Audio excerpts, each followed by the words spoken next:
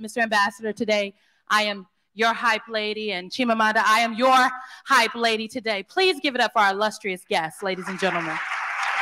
Thank you. I had the pleasure of traveling to France with Vice President Harris late last year, so I can say that I'm no stranger to the hospitality of the French people, and I'm very excited to be here tonight with you in conversation. For the folks who are watching on the Twitters and Facebook, thank you, thank you, thank you for joining us. We are going to have a conversation tonight, and then we're going to take some questions from the audience. We are unmasked because we have been tested. We are negative. Everyone here has been tested. We have adhered to COVID protocols.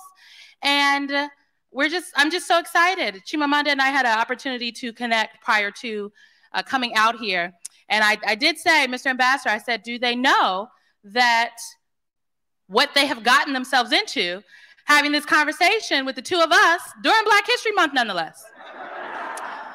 So with that, let's just get into it. Welcome. Thank you, Symone. And I'm just really happy to be doing this with you. I want to start by saying that I've always felt that she's an absolute star. And watching her on television has always, for me, meant something, because I think that the way that she occupies space in the world, and her red lipstick, and her hair, since this is Black History Month, let's start with that, are really important. And we should talk about hair, right? We should talk about hair, yes. Just watching you, I would often think, I'm so glad that this woman exists and is visible. Thank you. I'm glad you exist. We discussed this a little bit when we chatted earlier, but I feel like I see myself a lot in what you have written and what you have said, from your words on feminism to your interviews, and we talk about hair. And you did an interview with the Baltimore Sun a little while ago. It was a profile of you, and in the profile you told a story, and that you have a daughter, a beautiful, beautiful baby girl, not so much a baby anymore though. She's 6 years old. Shout out to all the parents with 6 years old in the room and on the Zooms. And that your sister said, oh my goodness, I need to send you some metal combs so you can corral her hair. Would you like me to do that? I'm paraphrasing, but you told her no. And I found that so powerful. And you said that basically this is what your daughter's hair looks like, and you're not going to conform to what people believe it should look like. And I see myself in that so much. I look like this intentionally. I'm not light-skinned, skinny with long hair. I'm a bald, curvy Black woman with bedazzled nails. And I love it. So let's talk about this. People talk about the idea of identity, but what we're talking about is being your authentic self. Yes. And you have a lot of philosophies. So tonight we're going to get into Chimamanda's philosophies. And one of your philosophies is about, I would argue, authenticity. You write about it. You live it. Okay, fabulous authenticity. Talk to me a little bit about that. Well, you know, first about my daughter. She's 6 and perfect. She's a fierce little thing, and I'm terrified of her in many ways. But I think this is a good thing. And, you know, for a long time, and even now, I mean, and also I think for us as Nigerians, there's a kind of, I think there's a kind of immigrant anxiety about, and I think also I'm going to say there's also a kind of Black anxiety about looking perfect. The hair has to be perfect, because if you're Black and you're a bit, you know, your hair looks a bit rough, you're going to be judged in a way that's very different from if you're white and your hair looks a bit rough, you know. So yeah, the messy bun hits different when you are melanated. But I also just felt that because when I was growing up, I had so much, I had a lot of hair, and I just had the most horrible time having my hair done. And I have not forgotten just the pain of it. And so I said, my daughter is not going to go through that. So from the time she was really young, actually, I didn't comb her hair until she was maybe 4. 4? So, yeah, I would finger detangle, and whatever that did, we were happy with, right? I didn't need it to be perfectly done, and so, you know, and my mother died recently, but my mother had very firm ideas about how hair should be. So she'd be like, aren't you going to do something about her hair? And I would say, I've already done something about her hair. That's it. And she's 6. And I think now she will not have the memories that I have of hair being associated with pain.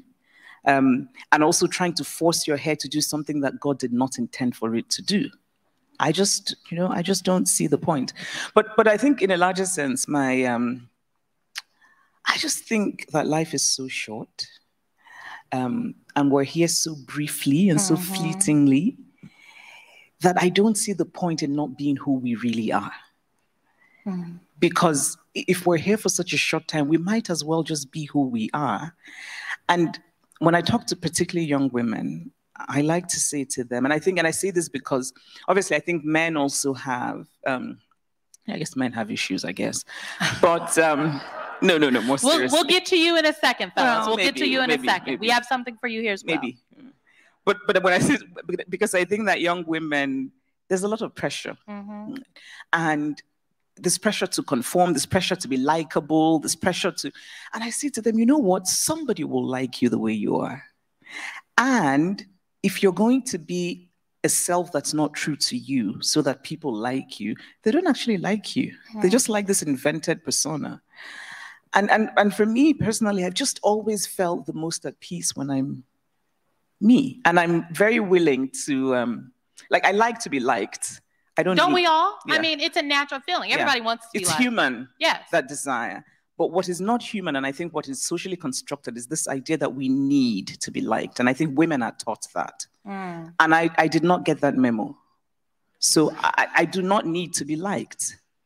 And I think that there's a difference there, because if you free yourself from that need to be liked, then you can be who you are. And the people who like you will like you for the real person that you are. I agree. I think the question is, I think the question is how, right? Because people say, oh, okay, you tell people, let's be our authentic selves. But how does someone who, isn't as comfortable with themselves as you or myself are, we don't care. We care, but we don't. We care, but we don't care. We're comfortable with not caring. But what about the people? How does someone free themselves from that idea and that thought? Young women especially, but I also think it applies to people in general. I wish I knew I would sell it. Put worth $1 billion, okay? But I I think maybe it's what is the thing that is least exhausting. But I should also say, obviously, it's easy to say, right? And I think it's a journey. I think it's something that one does. It's a practice, I think.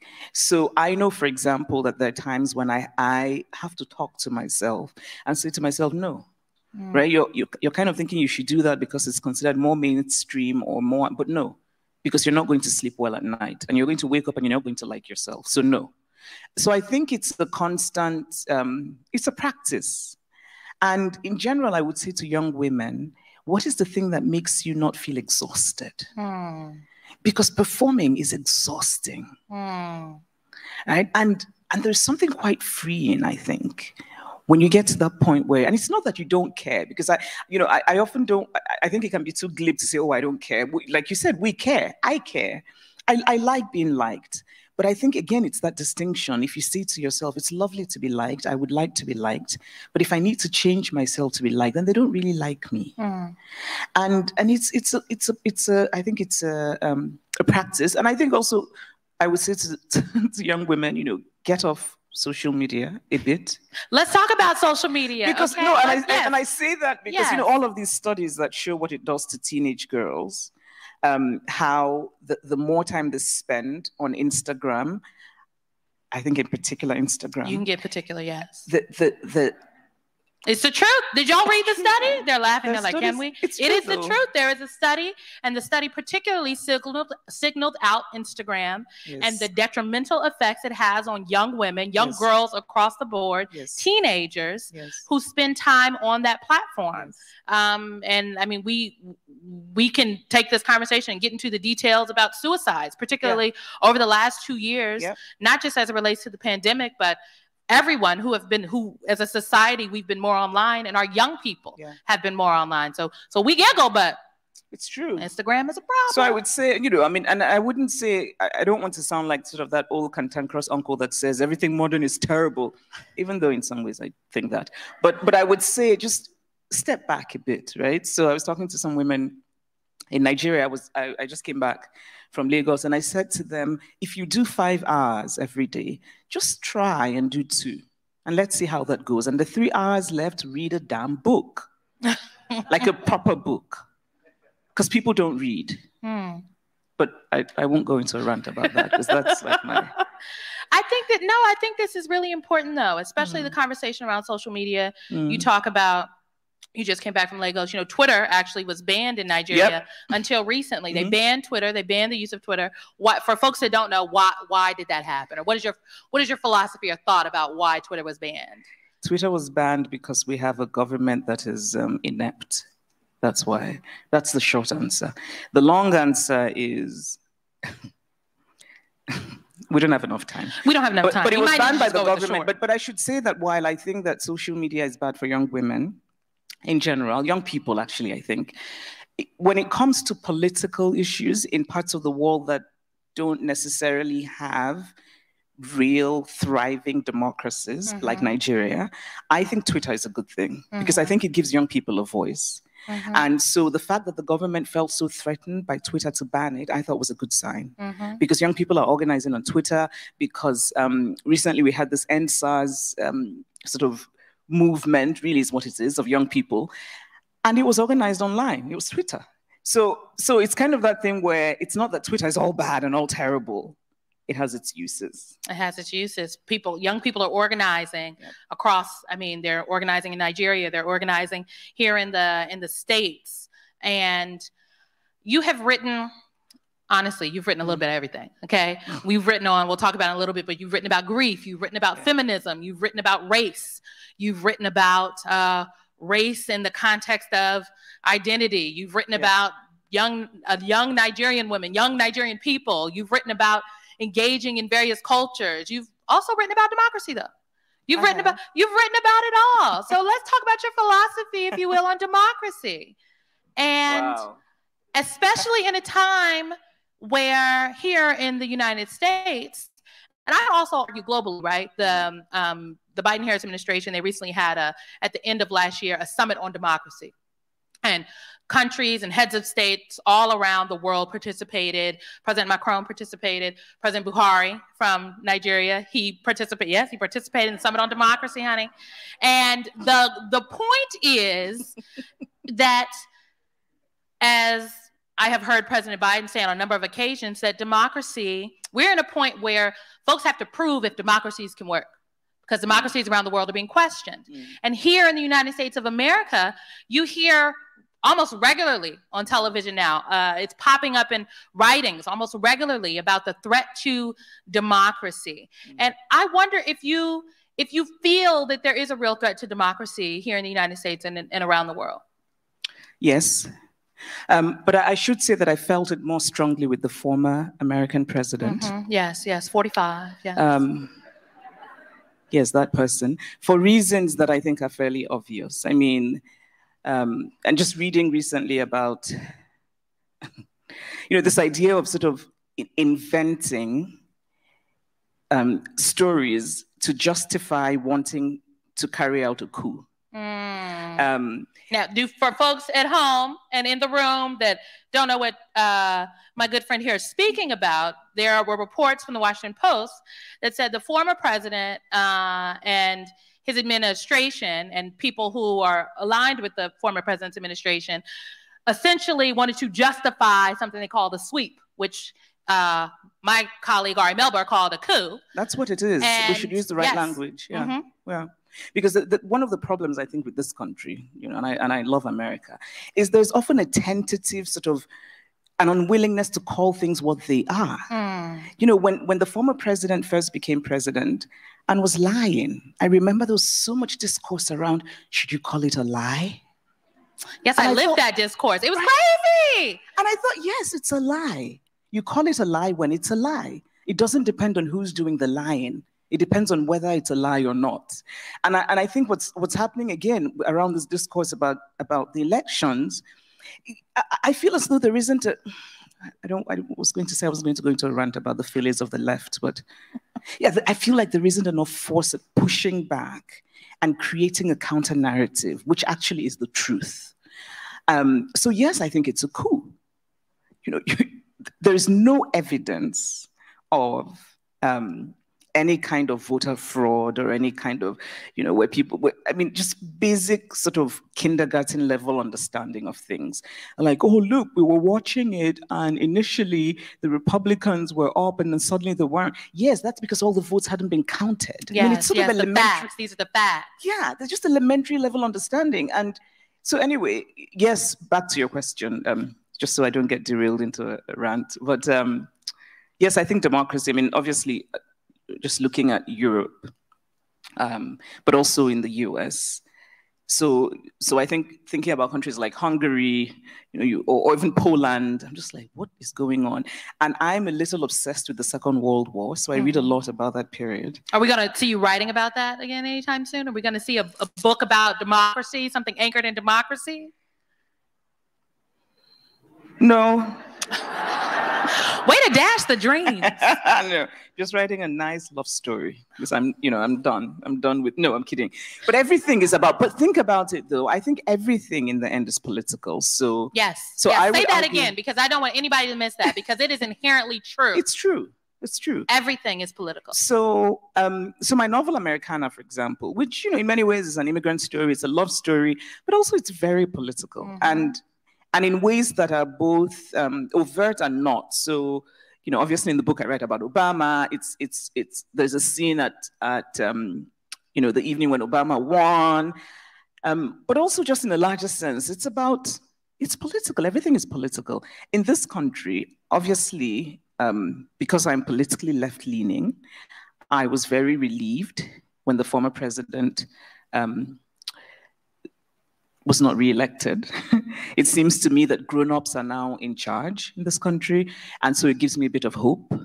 But I think that just watching American politics, if people who have been voted into power can say that attacking the seat of government is legitimate political discourse, that's very undemocratic.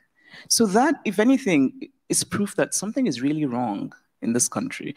And I kind of feel like we need a revolution. People who are reasonable, who believe in science, and who are willing to have conversations with the other side, the reasonable other side, need to rise up because yes, democracy is in peril in this country, in many parts of the world. Let's not even go into Nigeria because I would not even call it a democracy, what we have. And I say that that's a strong statement. No, but it's true. It's true. You cannot have a democracy where, you have a government that routinely ignores court orders. The fundamental basis of a democracy is that there should be rule of law. We should all collectively agree that if a court says, for example, you cannot arrest this man, you need to let him go, you do that. We have a president who just shrugs. It's like, nope, not doing it. Journalists are arrested. So yes, it's not, I'm not saying it to be flippant. I'm saying it because I believe it. It's not, we do not have a real democracy, no. So obviously there's this conversation happening globally. This is a global challenge that many countries are dealing with. And again, President Biden has talked about it a lot.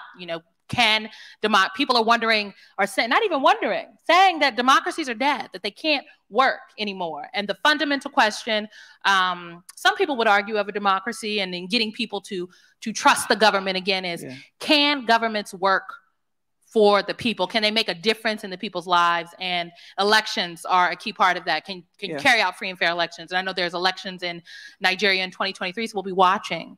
And I think the world will be watching, and that is a topic of conversation. Okay, I want to talk about. But we should also say, and yes, I think President Biden's question is valid, but I think also we cannot separate that from how much money. I think the problem with the politics in this country is that it is so intertwined and infused with money. Oh yeah, the entire apparatus, Democrats, Republicans. It is. I used to work for a lot of people. I used to work for Senator Bernie Sanders when he first ran for president. I was his press secretary, and Bernie Sanders' belief boils down to, and in that campaign, it boiled down to that we lived in a rigged democracy kept in place by a system of corrupt campaign finance. So because we live in a rigged democracy, we need to do this, kept in place by a system of corrupt campaign finance. We have to do this on racial justice. We have to do this on the economy. We have to do this on voting. We have to do this on, go down the line. And I think there are a lot of people in the country that do feel that way, that feel like and live the real experience of the gross inequality that we're just experiencing daily. And if you're a young, bright person who wants to, and I think that America is full of young, bright people who would do very well in political office, but how to get in, and then it just becomes about fundraising. And I remember I've read a few sort of memoirs and things about people who've been, and I just think, my God, the amount of time spent on phone calls, pretty much begging people for money is kind of disgusting. So well, anyway, I have some suggestions. So what if sort of, all right, let's move on. No, I love it. This finds its way, though, into Americana. It does. Like the idea of gross inequality. There's a scene in the book where I feel like they're in Nigeria, they're in Lagos, and young people, young poppin' Black Nigerians, going to a party, and you can tell the folks who are just very well dressed and they've got the logos and everything on. But Nigeria is a country, much like other countries, who are experiencing gross inequality. And I think this is just another way that issues of democracy and politics find its way into your writing. Your philosophy was there on the pages. And it's so funny because just you talking about democracy has made me think about how what you said about trust and can it work for people. I think it can. I don't think democracy is a perfect system. It's the best we have. I think it can work for people, but I think in many ways it's not. So maybe that's also why we're where we are. Because, we can sit here and bemoan the former president, but he had many supporters, still has many supporters, for ideas that I think are close to, I don't want to use that word fascist, it's overdone in this country because people really need to go see what real fascism was. But that's actually undemocratic, right? And so you can, and you look at countries like Poland and Hungary, and even France has a thriving undemocratic side. The ambassador about to come pull the plug on this thing. But I think for me, the question we should be asking is why, what's the basis for the support? So clearly, maybe the ways in which democracy is failing us, maybe in this country, the way that politics works and lobbying and how it's just so much about money and how I think America is a good country that could be so much better. And, people do not have to worry about going to see a doctor in a country like America because they don't have health insurance, right? Health insurance should not be tied to employment in this country, I don't think. Funding for schools should not be tied to property taxes. I think it's terrible, right? So you have... Well, what you're talking about is constantly striving for a more perfect union. So that's where you get things like the Affordable Care Act and so on and so forth for people who do not have employment but are able to. And even if you do have employment, you can sign up in the exchange. But I think you're making a very, we could have this particular conversation all day long. I can. Okay, I want to pull up something before we take some crowd questions. I have some other, because I want to talk about cancel culture. But before we get there, okay, you said, and you're like, where did I say this? Don't worry, I'll tell you. In an interview, and you talked about, and I'm looking for the actual, here we go. You talk about ideological purity. And you have said previously that ideological purity is dangerous and it is becoming the lens through which many approach storytelling in America. Somebody said, yes, deep. Talk to us about that. Talk to us about ideological purity. And let me say off the bat that I agree with you. I think ideological purity is dangerous, and I think it's kind of crazy. And I'll use the example of people talk a lot about, and you used this in your quote. You said, people say Trumpism is not us, and you can't really unpack what is happening if you are not willing to see, and I'm paraphrasing, but basically see folks who subscribe to Trumpism, for example, and we can insert any other different word for Trumpism as full people. And I think that is so profound. I have people in my family very close to me who voted for the former president. And people are like, what, you? Yes, me. And they're Black, okay?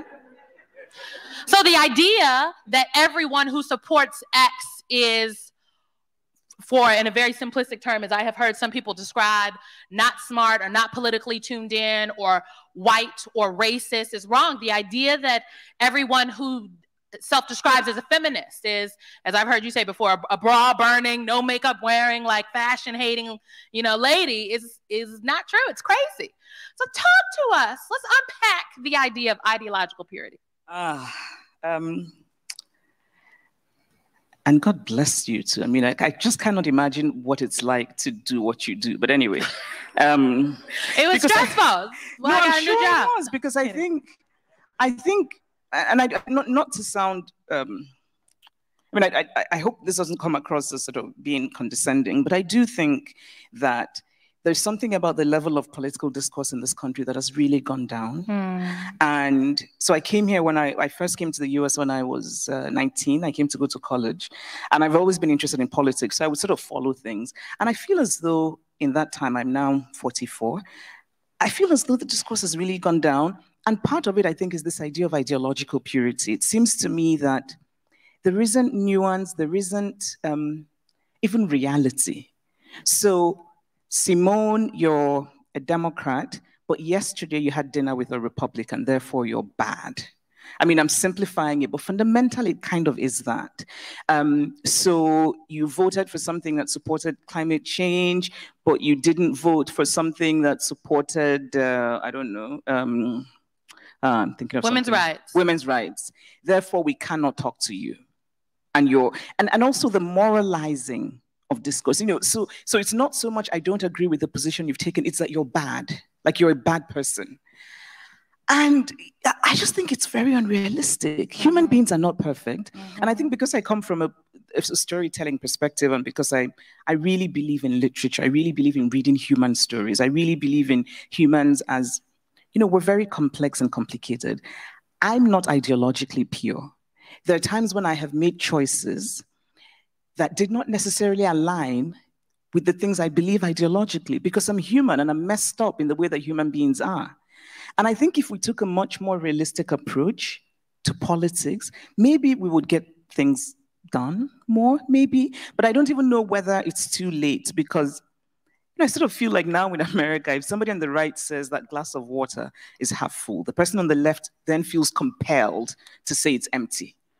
And by the way, neither is true, but it's about these sort of, the narratives have to compete, because I don't know, there's just this.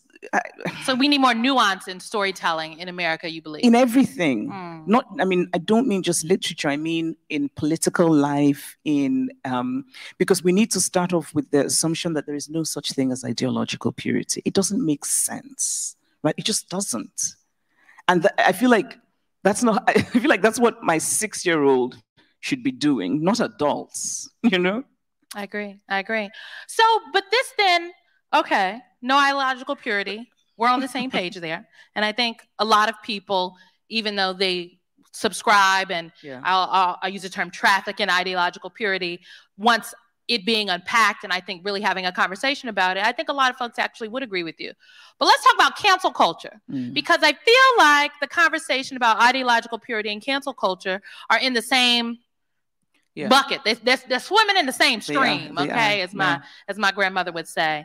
And I'm just talk about myself personally. I struggle with the idea of people saying, "Oh, well, we shouldn't cancel people," because on one hand, I agree, because I just said there's no such thing. I agree with you about ideological purity.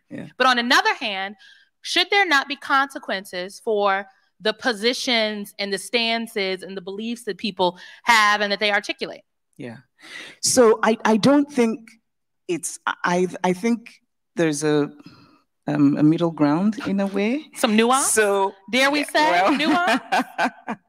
So obviously I think that there should be consequences to things. But I think maybe the question is, and I don't even like that expression, cancel culture, because I know you've said it. You've in an interview. She's got a lot of interviews. Yeah, I should probably, it's maybe time to stop. But I think that it's just been co-opted by sort of Fox News, and it's become this thing that, again, lacks nuance. People just say cancel culture, cancel culture. But I do think that it refers to something real that is happening, which is, and it's kind of all connected to ideological purity. It's that idea that we cannot, that the assumption of good faith is dead. So if you said something to me now, the general idea is that I should take the most sort of negative interpretation of what you've said.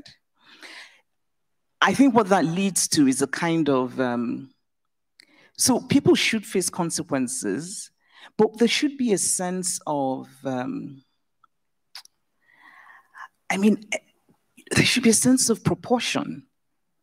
So for me, it's a question of, so I'll tell you a story. I remember somebody saying to me once that she was very disappointed. And even that is just the most annoying thing, where you're told, people tell you they're disappointed in you for liking what you like. It is such nonsense. But anyway, so this woman had said to me that she was disappointed in me because I had written about liking Philip Roth's novels. Now, Philip Roth, I think, and maintain, was a great novelist. He was also, I think, a lot of his work was misogynistic. He just did not know how to create female characters that were people. They were types. And so this person said, how can you be feminist and like his work? And I thought, well, I do. Because A, I recognize the misogyny, and I don't like it, obviously. But I also recognize that the world is full of misogynists. And we can't wish that away. So he wrote about that. And also for me, so I like Philip Roth, but there are certain writers I do not like. There are writers that I think are racist. I will not buy their books. I will not read them. I mean, I've read them to know that they're racist. I won't read anything else. I won't write about them. So I draw my line somewhere. And when I say racist, I mean really racist. I don't mean that there's a character in the book that maybe says the N-word, because I think we need to look at things in a holistic sense. There are books in which a character can say the N-word, but you know that the worldview of that book is not racist. And there are books in which you read, and it might not be the N-word at all, but you know that that book is racist because the worldview of it is racist. So I think maybe for me, it's a question of both proportion and a kind of, we have to approach these things with thoughtfulness. You can destroy people. You really can destroy people in this sort of, or face consequences. Then next thing you know, they're putting up people's addresses online, and there are real consequences to it, I think. You don't know who's going to go into major depression. You don't know whose child is going to be negatively affected for life. So I just think that I think it's that thing between the Philip Roth novel and the racist novel. Like there should be proportion. There should be some nuance. There should be some nuance. And I just worry that there isn't really. Not much, not anymore. And social media contributes to it because Twitter is about how extreme can you get, how clever and how quick. And so it's not a forum that lends itself to nuance. And so usually what it means then, and everybody's kind of performing. We're all in many ways performers. Every day, we're performing on this stage. No, there's a sense in which we are. An authentic performance. I like to think so. So these are views that I would repeat if I were in my pajamas at home. I really believe that. Same. But I think there's a sense in which Twitter is about, you're kind of performing, and I think that there are consequences to that. You're writing about people who are real human beings, and it just, I don't know. I just think that it's not so much that I'm saying people shouldn't be held accountable, because they should be. But I think maybe it's how are we doing the holding? Yeah. How are we? That's a gem, okay? So for the people at home and in the audience, we just heard a gem. We're going to have some Q&A from the audience, so I want folks to get their questions ready. As you're getting your questions ready, I would like to remind you we're doing questions, not comments or soliloquies, okay? So have your question ready, and we will answer your question. And while we're finding people, think very long and hard about those. I would be remiss if I did not ask you. I want to ask you two questions, but I'll save one for the very, very end after the questions. But I'd be remiss if I didn't ask you about the ordeal and epidemic, I will call it, of banning books in the United States of America currently, particularly books written about Black people, particularly books written about the very real history in our country. And I just, think the world would love your view on that. Right. So here's my view on it. Is there's something that often one hears from the political right in this country, which is facts don't care about your feelings. I think this is where that applies. No, honestly, I think this is what everyone who it's the facts. I mean, I quite frankly think that African American history, and I'm being specific when I say that because there's Black, which is I'm Black, I'm not African American, you're Black, you're African American. Facts. Right? And I think that African American history is actually terribly underknown, undertaught, simplified, overly simplified in ways that I think are dangerous. So, and I'll say, and what I mean by that is, so this is Black History Month, and I feel conflicted about that because I think every month should be Black History Month. But at the same time, I kind of understand that this is something that was done because of all, the centuries of sort of neglect and silencing of Black stories. But the reason that I worry about it is that it kind of becomes this month about Martin Luther King. And I think he obviously was wonderful, but there's so much more. There's so much more. And I sometimes feel that if we actually taught the story of African Americans in this country, then there's so much about contemporary discourse that would be better. So the subject of reparations, for example. So I think that reparations should be mainstream and should not be in any way a niche subject. And by the way, when I say that, I mean reparations for African Americans. I don't mean me. I came from Nigeria. And by that, so my point is, there is a history in this country in which people who were enslaved and the people who they gave birth to and the people those people gave birth to, we inherit trauma. Human beings inherit trauma. So not just the psychological trauma, but you have a country. I mean, honestly, when I started reading about African American history, I just thought, my God. So I live in Maryland. It's traumatic. That's my American home. 20 years ago, there were draining swimming pools in Maryland so that Black families would not swim. I'm not talking about 1940, right? So anyway, so we know about redlining, so I feel as though facts don't care about your feelings. Every American should know the facts of what happened, and it should be familiar, and it should go beyond Martin Luther King. I remember when I first read, this is before the movie The Green Book came out, so I'd read about it, and I was talking to a friend of mine who's African-American, and I assumed she knew, so I was like, oh my goodness, even just this idea of the Green Book. She's like, what's that? It's not a mainstream. Do folks know what the Green Book is? She has a master's degree. And it's not, so that my point is, it's not a failure on her part. It's a failure on an education system that diminishes, simplifies, flattens the African American story. Because to do that, and this, by the way, I'm reading this book by I'm going to blank on his name. He's a professor at NYU.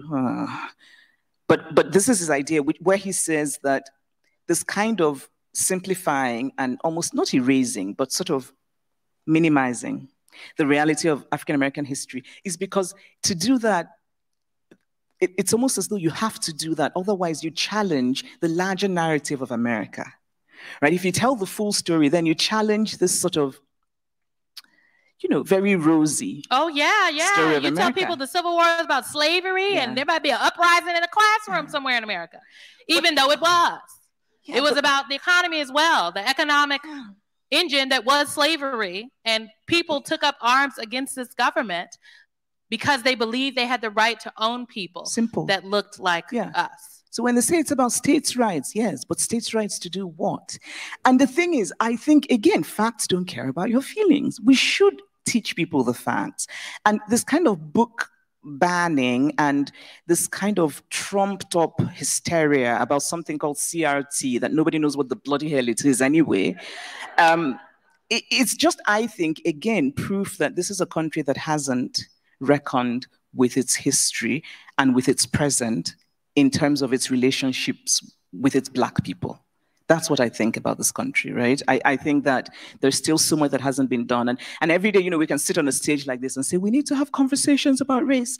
And I guess we do, but really what we need to do is, I'm interested in what's in the curriculum of high schools and middle schools, what's being taught, right? And can we make it maybe a bit more narrative? There's a lovely line that I like to repeat from Robert Lowell's poem where, why not just say what happened?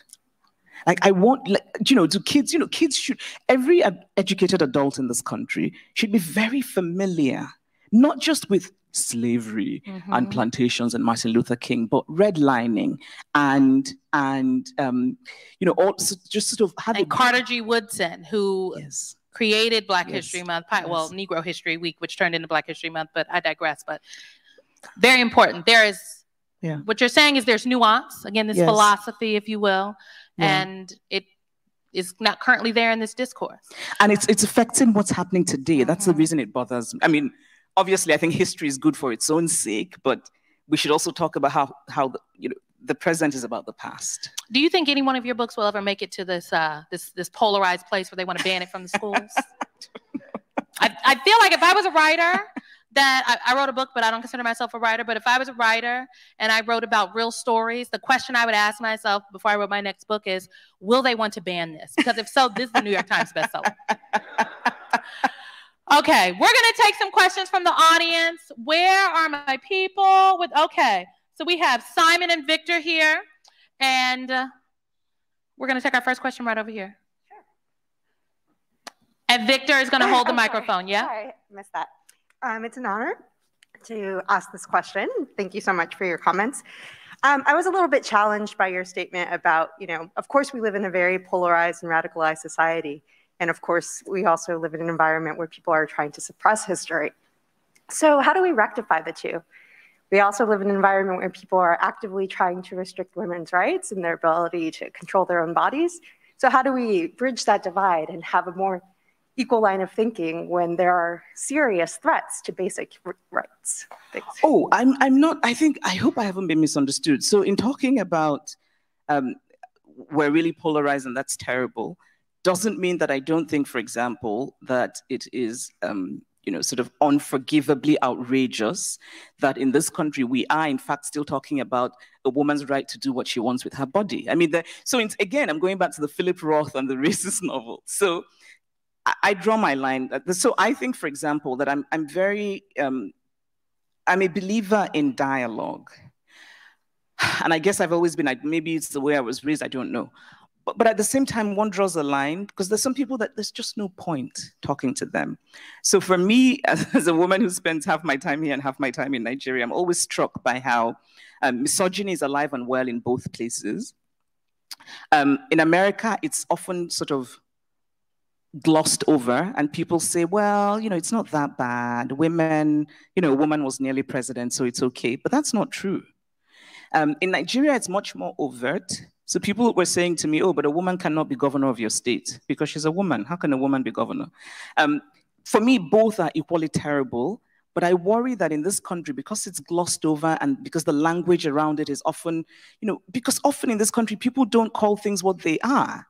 So that worries me. And so there's certain people that I just won't, there's no point talking to them about, so in this instance, women's rights. But at the same time, I think that it's possible to change people's minds. So, I, for example, have a few nice stories about men in Nigeria that I think, gotten to maybe start to see women as human, which is, remarkable. And I say that and we laugh, but really, because I think, for example, and I'm a person, people who are opposed to abortion on religious grounds or whatever, I respect that as long as it's for them, right? I really respect that. But I think that for a person to impose that on anybody, you cannot think of a woman as a full human being and believe that you can impose on her a forced birth. I just think you do not see women as human if you believe that, right? So I mean, it's kind of funny to say, oh, I got some mental, but I think fundamentally that's what it is. If you cannot think of a woman as a full human being with all of her complex, and this idea that women are not good, we should get over that. Women are human, because I think that's also a problem where we have such high expectations. I remember once a woman who was a politician in Nigeria had stolen money, which is what politicians in Nigeria do. And then she got such bad press. And someone said, but how can a woman steal all that money? It's this idea, you're a woman, therefore you're someone. Oh, I have experienced it, okay? Not the women stealing money, but somehow they just seem to write about the women in politics just a little bit different. Yeah. They seem to talk about her just a little bit different on TV. I don't know. I mean, if we had a vice president who was a man, would people be concerned about, oh, the leadership style and the staff are squabbling. I mean, is she an auntie who's supposed to make sure everyone kisses and makes up, or is she a vice president? I mean, one could argue it's not like, you know, she's not going on very important diplomatic missions and doing real work. I don't know. There's nothing else to talk about than, you know, how is she housekeeping? That's really what this is. Honestly. I think it's a very gendered and just very unacceptable. But anyway, so yeah. Thank you for your question, by the way. We're going to take our next question from the back. And while we're getting the microphone up back there, yes, we'll take, we'll bring a microphone to you. And while we're getting it back there, a really important question I want to get you on the record on: who has the better jollof, Ghana or Nigeria? I have witnessed this ideological debate many times. All right, if there are any Ghanaians here, you all just better sit down and keep quiet. Thank you very much. All right, so I will be having a meeting with the Ghanaian caucus after this. You all come see me. I will tell your story. Look, you know, we love Ghana. Ghana is our little brother. Yes, ma'am. My name is Cammy Butt, and I live in ghetto part of Washington, D.C. You ladies talk about January 6th are the people who came to demonstrate in the support of Trump. When you analyze the life of these people, these are very patriotic people. They are the one who fight for America. And if you analyze their life, they are not economically better than lower and middle class African American. So do you have any empathy or sympathy for these people that they think that this country is overtaken by people like myself and yourself, and they are looking for a cause, and they thought this was a good cause, and they came to Washington, D.C. And I mean, do you see as a human being something good in these people? Thanks. Let me first say thank you for your question. Just adjust here. So I think the facts are important. We talked about the facts. I think we have to talk about the facts. And the facts are that, and I want to caveat this conversation with, I was on Capitol Hill on January 6th. It was reported that the vice president was there. I was with her. We were on the Hill, and then we were evacuated. And we all luckily got to be able to, I went home, the vice president went to an undisclosed secure location, then the vice president-elect, and I watched it unfold on television. What happened on January 6th, ladies and gentlemen, to be very clear, is that people came to the Capitol in Washington, D.C. to disrupt a process that ensured the peaceful transition of power in the United States of America, fueled by something we have so eloquently, and so glibly called the big lie. Well, the big lie is the belief that President Biden and Vice President Harris are not the duly elected president and vice president of this country. The big lie says that something went down with the voting machines. The big lie says that there were actually some extra votes somewhere that nobody counted that made Donald Trump actually the next president or the re-elected president of the United States of America. And that big lie was pushed on television channels, in newspapers, on social media, in communities across the country, in little chats like Reddit, and people believed it. So they organized, and they came to the Capitol on January 6th with the sole goal to disrupt the certifying of electors, to disrupt the peaceful transition of power in the United States of America. They came to the Capitol to disrupt democracy, to stop what people all across this country went out and voted for, to invalidate their work. So the people that came to the Capitol that essentially took up arms against the government, I don't know, I think we've heard this before. Those people were insurrectionists. Those people came to bring disruption. Those people are not people that believed in democracy. And what strikes me so much about that day is that largely the people at the Capitol, they went home. They went home into communities across this country. They went back to sit on school boards, and they went back to PTA meetings, and they went back to police departments, and they went back to state legislative offices. They went back to offices, and they went back to businesses. So I have no empathy for people that took up arms against the government in hopes of disrupting the peaceful transition of power because they believe they lied. That's how I feel. I don't know if you have thoughts.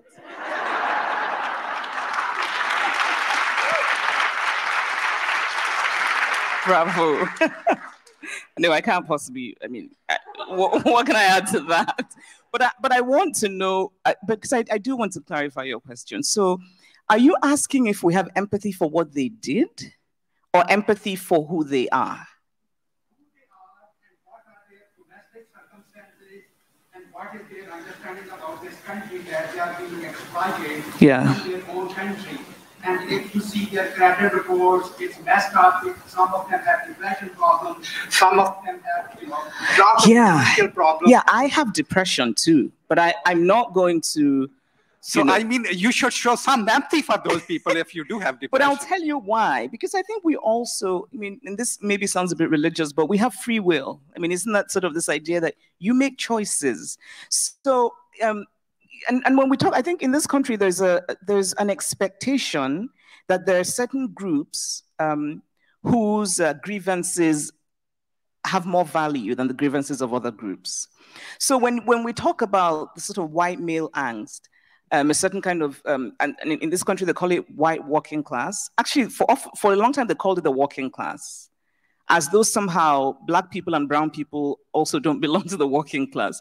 But the white working class has there's the angst, I think, is real. And there's a sense in which I could write a character, and I think I could make him sympathetic, because there's a sense in which you've grown up in a world where there's also an entitlement at the core of that feeling, because you've grown up in a world where you're supposed to be at the center, and suddenly you see that you're no longer kind of in the center, even though you are still. But anyway, and so that really shifts the way you feel. So I think that kind of white male working class angst is a real thing, that you're in towns that used to produce and make things, and now those towns are shuttered, and all of those things, right? So in a human sense, I understand that and feel empathy. What I do not feel empathy for, and never will, are the choices that then are made because of that. Because, a lot of those people could have chosen to stay home and find democratic ways to air their views, right? And these are the same people who, by the way, and I say this as an African, who, if this kind of thing happened in Nigeria, they would say, oh my God, uncivilized Africans. But they just did it. So it's not as if they don't know that it's not right. So it's difficult for me, especially in reading stories about people who were caught up in there, just the terror of it, right? It's difficult for me to have any empathy. I think it was a very ugly thing, and I think it was very inhumane. So I think we have time. We'll do one. We'll try to take maybe two. We'll take one on this side, and then I'm trying to be democratic, so we'll take one from the middle. So Simon, make it happen. I don't know. Okay, sorry. Thank you. About saving the democracy, and trying to see what practical steps can you suggest? I mean, I'm thinking, and also talking about the cancel culture. I mean, even the New York Times, for example, there was one of these, the head of a university recently had fallen in love with one of his staff, and was forced to resign his position. That's fine. But the New York Times published a link to all of the emails between them, So, and the University of Michigan published all of those emails. This is a consensual relationship. I just thought, what has happened to the New York Times in terms of its standards of judgment? I'm a journalist by training. I grew up with an earlier sort of ideal vision about the New York Times and other papers, which has been sullied somewhat. I'm also a writer, so I understand, but I think that I'm living also in a declining democracy, and I want to know your opinion about the role of the media, both on the liberal side and the right wing, in that decline, and also whether there are some solutions besides bringing the book back somehow in a big way into people's lives that you That's the only solution. No, I think Symone is better off answering that, the practical things, because I just waffle on. But I do want to say, I don't know the story that you mentioned, But I'm so sorry. The only thing I could think about was, oh, the love letters they wrote were published. I want to go read them. That's terrible, right? That's really terrible. Because I'm a writer, I'm always looking for material, and just the idea of reading other people's love story, love letters, I'm like, yes. But I really don't know. I don't know I don't know. I don't know what we're going to see is. this. This is going to be a scene in an upcoming book. And just remember that it happened here, ladies and gentlemen. It might be, but I kind of share your. So in Nigeria, the New York Times was a thing to look up to. I still think it's a good paper in many ways. I think the book section is very good. But I kind of, there are times when, again, I don't think it's a New York Times issue. I think it's an American political discourse issue where sometimes I read a piece in the New York Times and honestly, at the end, I'm like, you still haven't told me what happened. Like, I still don't know what happened. And I sense this sort of being overly careful. Sometimes the sentences, I read them 2 times, I'm like, this is not even actually a good sentence. And that's because you're trying to contort yourself. It's almost as though they're written thinking about who can sue us, who can get offended, and in the end, I'm like, what the hell happened? So, and I'm not sure that it's that the New York Times is sort of evil, or I think that they're responding to a reality in America. And I don't know what the answer is. I think maybe do we need a few brave people who will sort of, stand up and I don't know. But Symone can tell us what we can do to restore democracy. Whatever she tells us to do, I will do. I too don't. I mean, look, I think the way to ensure democracy thrives is to participate in it. And there are various ways to participate. And you as a writer are participating in democracy every day by writing and putting your thoughts on a page. You, sir, you're trained in journalism. Journalists are a very important part of democracy, a free, fair, and open press. And, in my previous life, I used to battle with the journalists all the time. I saw lots of headlines and stories I didn't like, but I respected the fact that they had the opportunity to write that and to say and to come up with a perspective, because every journalist has a perspective. If they tell you they don't, they're not telling the truth. They all have a perspective, their theory of the case. And I respect the fact and relish and enjoy the fact that in the United States of America, the fourth, and we talk about the 3 pillars of the institutions of our democracy. Well, the 4th pillar is the free press. So the best way to continue for democracy to continue to thrive is for us to participate in it. And yes, the media has a responsibility there to keep the bar high and substantive, and to tell the truth. And that is why I'm excited about the next thing that I'm doing, because I think that it is extremely important that she's going to be on MSNBC, so everyone has to watch.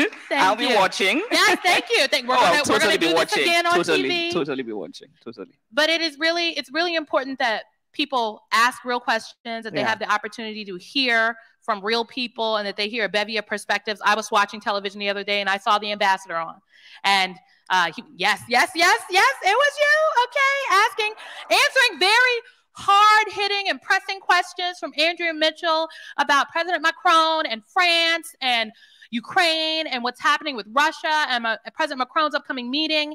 And I smiled as I saw him on television, because I think that it is so important that every audience, but particularly people here in the United States of America, have the opportunity and the ability to hear from the French ambassador in his own words, so that they're not confused about what is happening. The media is a very powerful tool to just present information to people across the world. And I love seeing you on TV the other day, and I thought it was democracy in action. Okay.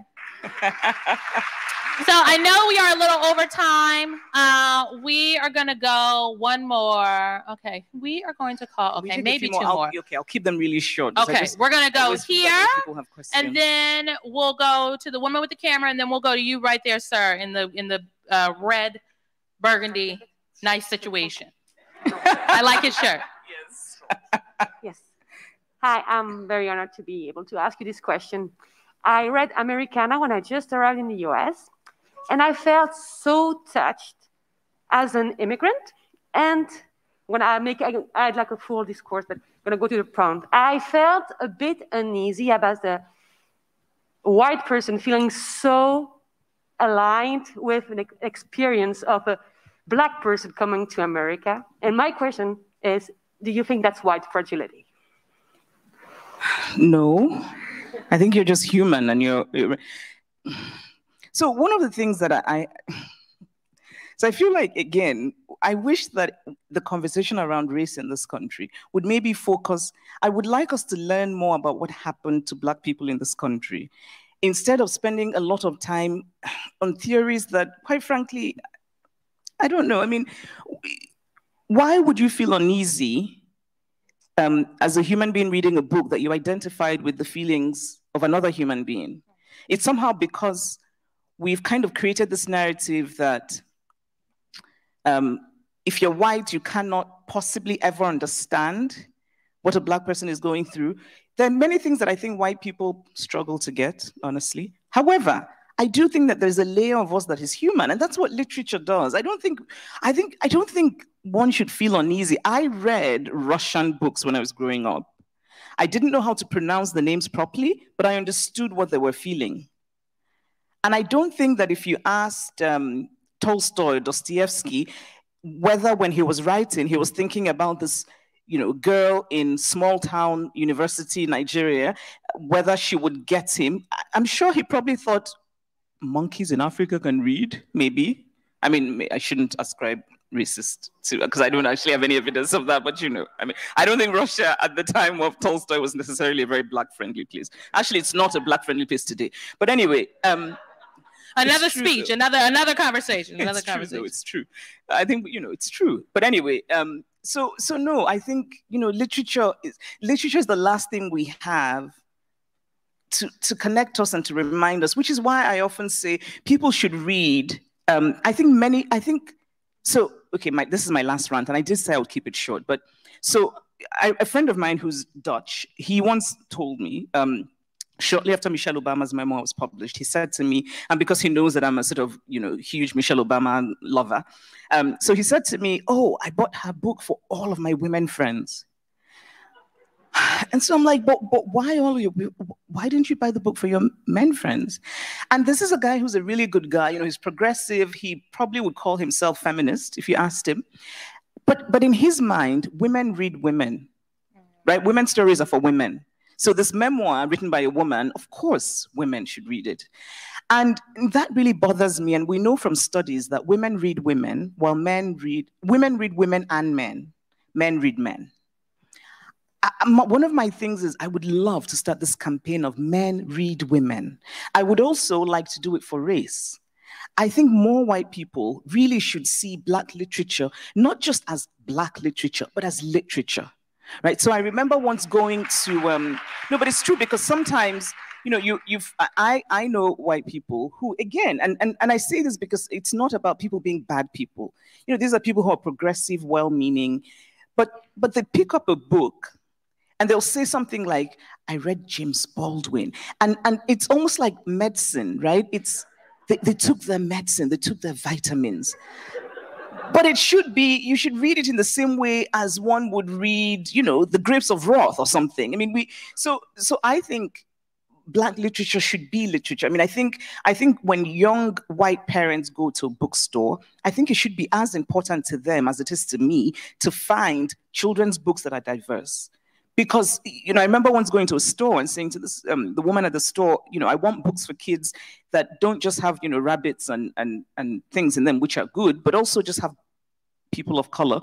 And actually, to be very honest, I said very specifically Black people. Because, again, and we can unpack that. That idea of people of color is useful in many ways. In other ways, it's not, because I think it shields the particular needs of different groups, right? I think that the racism Asians experience has a very different texture from the racism that Hispanic Americans experience, and that sometimes when we lump everyone in, it just becomes this thing where everybody who's not white has one experience, which is not true. But anyway, so my point is, and what was my point? Your point is that you, madam, can absolutely identify with the characters in Chimamanda's book, because at the root of this all, we are all human. It's really my job to synthesize things. I do that very well. Okay, we're going to take the last. Okay. We're going to take your question, ask them both at the same time. What is your question? And then I'm going to take your question. I promise I will answer in 2 sentences. But what about the Hello. guy in the burgundy? Hello.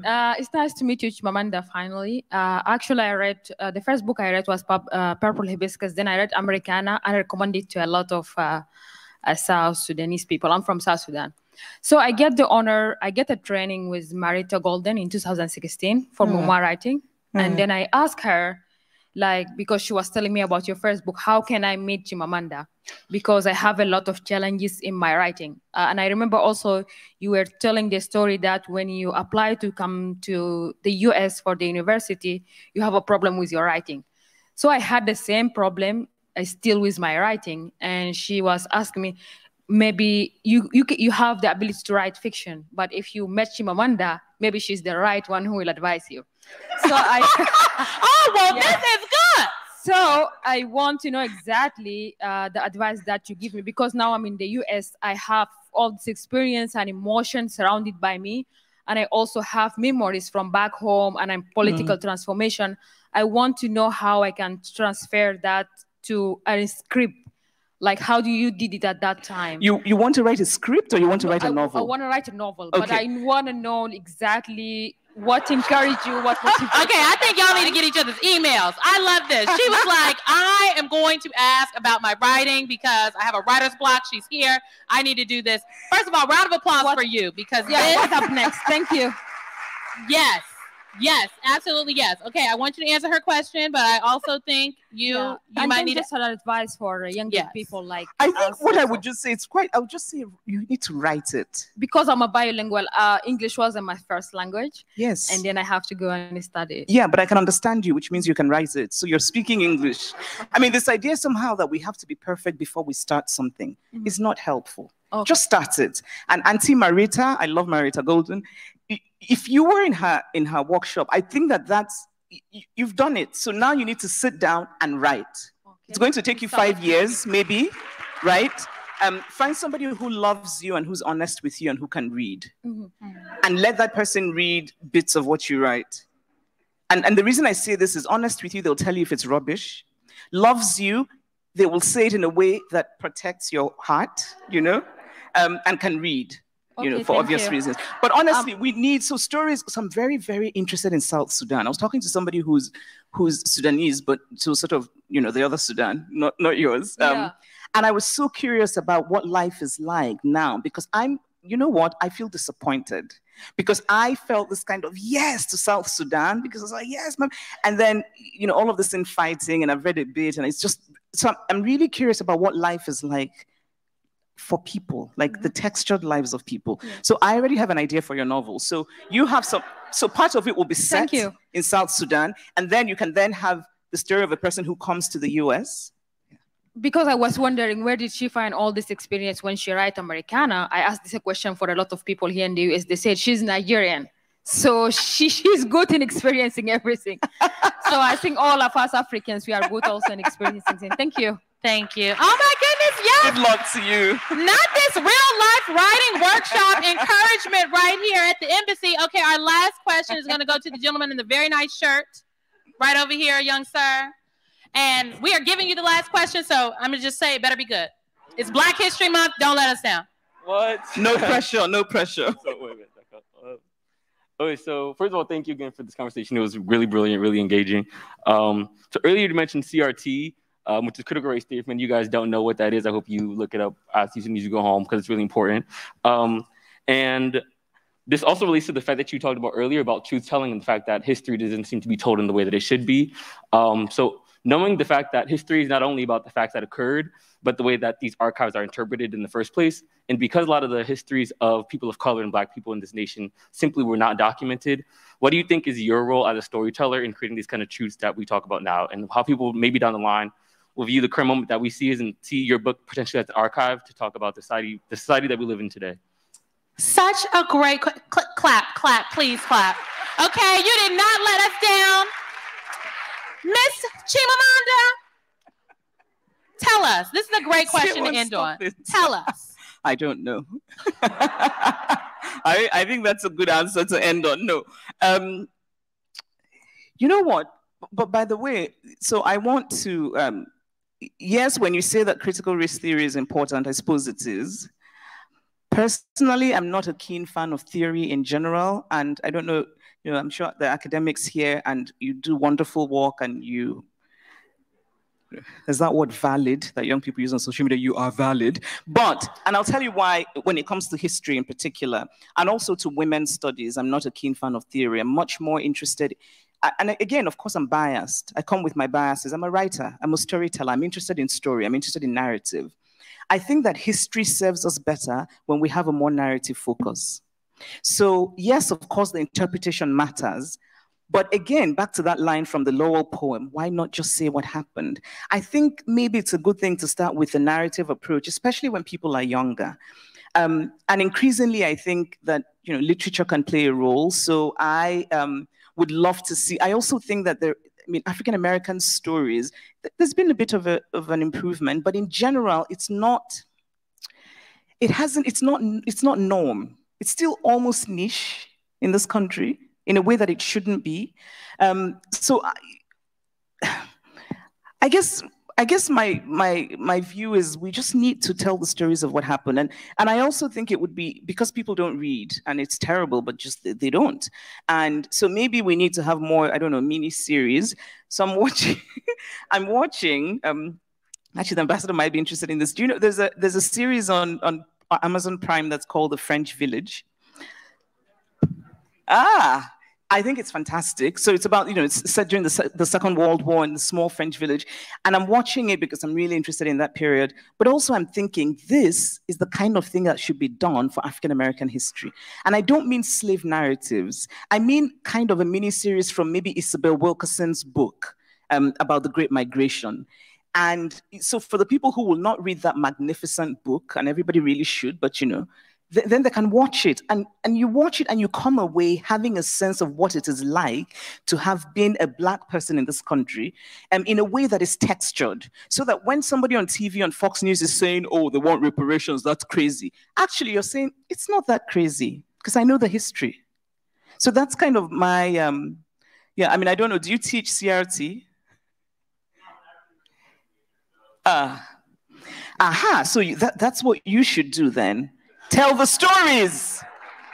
I love it. I love it. Please give a huge round of applause to Chimamanda Ngozi Adichie. We love you. Thank you so much. We love you so much. This was a great conversation. A huge round of applause for Ambassador Etienne and the French Embassy for curating this lovely space. And a bigger round of applause for all of you. Thank you. And for me, my name is Symone Sanders. You can watch me on MSNBC and The Choice come this spring. Thank you very much, Mr. Ambassador.